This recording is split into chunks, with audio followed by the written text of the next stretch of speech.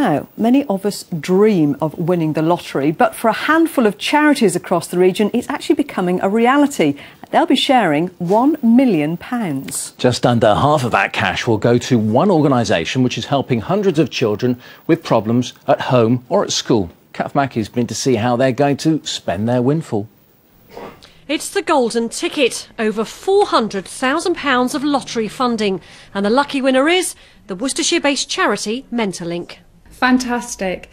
They've obviously acknowledged that we make a difference and our service is important to the children, and now we can help more children. Like James, the 16-year-old was having personal problems and was referred to the charity by his school. He meets his mentor Gary once a week. I was quite angry at first, but then it helped me to relieve all of that, having someone to talk to. The charity helps 350 children a week talk through issues ranging from family bereavement to anger management. All of the 225 mentors are volunteers.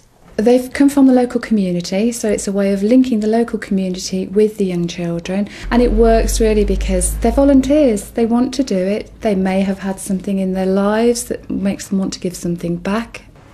Gary has taken time out from running an engineering firm to help. If I'd had a mentor in school when I needed one, it would have helped me tremendously.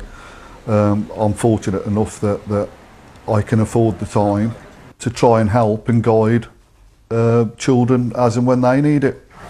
In all, the region's getting £1 million for a range of projects, from a charity in Dudley which helps people needing care, to a healthy eating programme in Wednesbury, and a training centre in Birmingham which helps people find jobs.